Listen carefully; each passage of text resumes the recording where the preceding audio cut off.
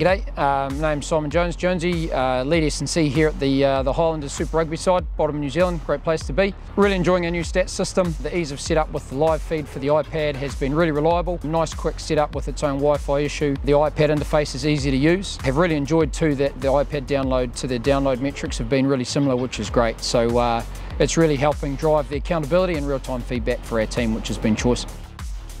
We still haven't quite hit our green with that, man, so when you catch your breath, just a little bit of a wind out, just want to make sure we hit sort of 90% of our sprint speed. We've been able to set some thresholds based off both game data and also training data, and for different positions we have them wanting to achieve obviously some different metrics. So a key one I look for our backs, for instance, is have they reached a certain speed threshold? Just protective for our hamstrings, but also good for performance.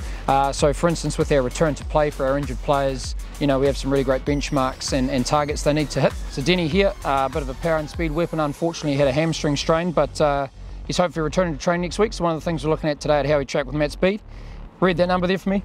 35.6. And what was your previous top speed on there? 33.9. Sweet. So as we can see, mate, the guy's come back in better nick, but what's awesome is we can give this immediate feedback, and as he's training he can get a little bit of real-time motivation, but also as us just make sure we're really onto it with where he needs to be. So next week, based on what Denny's achieved today, it was one of our final tests, he'll be back in the mix next week for selection. And then also, we've just been looking at to give our coaches real feedback. So we have certain ball and play targets set at a certain percentage, and that's how we determine how one intense training is for the week.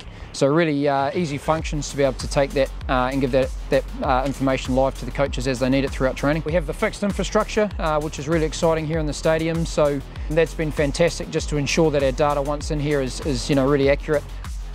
Seeing great benefit in really the players' education around how they achieve their metrics.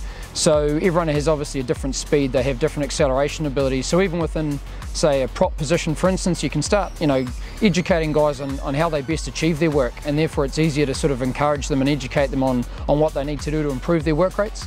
That's really helped with player accountability, player interest, because they can come and see exactly what they're doing.